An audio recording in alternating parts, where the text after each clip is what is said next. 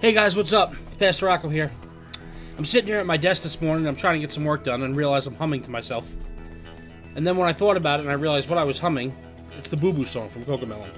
You know, that random song that keeps playing over and over again in our heads.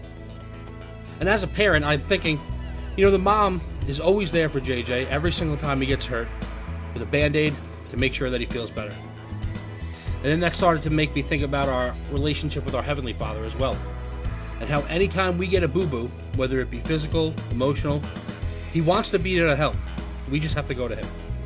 Just like JJ goes and finds his mom, we have to go find our Heavenly Father. And he will help us make the boo-boos better. Guys, it's just another lesson from Cocomelon that we can take away. So think about that this week. How God just wants to make our boo-boos better. We love you. God bless.